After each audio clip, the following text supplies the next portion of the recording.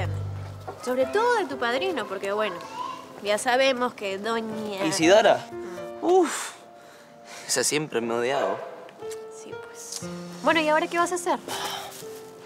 Empezar de nuevo, independizarme totalmente de mi padrino, de mi pasado. Eso es lo que necesito hacer, Alicia. Y lo he estado postergando durante mucho tiempo. Pero ya toca, pues. Sí. Oye, me gusta escucharte así, ¿ah? ¿Y qué tal con Silvestre? ¡Qué roche! Ay, pero no creo que dure mucho en esa casa.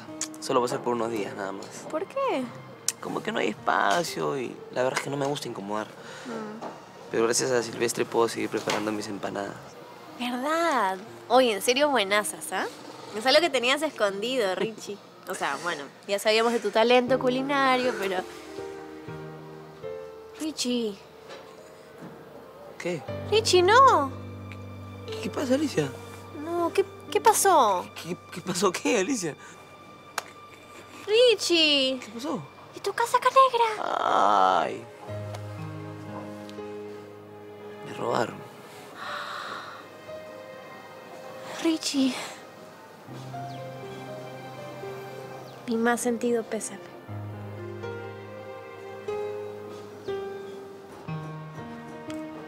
¿Cómo estás? Me dolió. Bueno, y me sigue doliendo. Bueno, pero también algún día teníamos que decirnos adiós, ¿no? Héctor, hola. Hola, mano.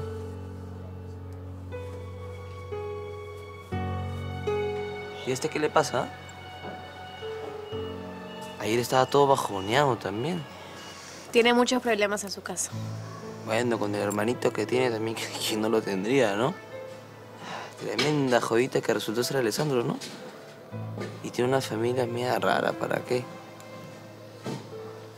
Aunque Héctor es un buen muchacho, ¿no?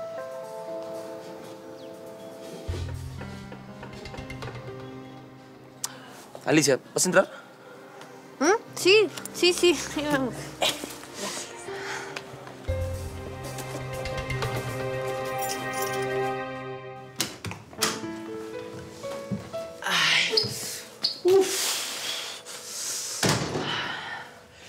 Me lavo las manos y que empiece la magia.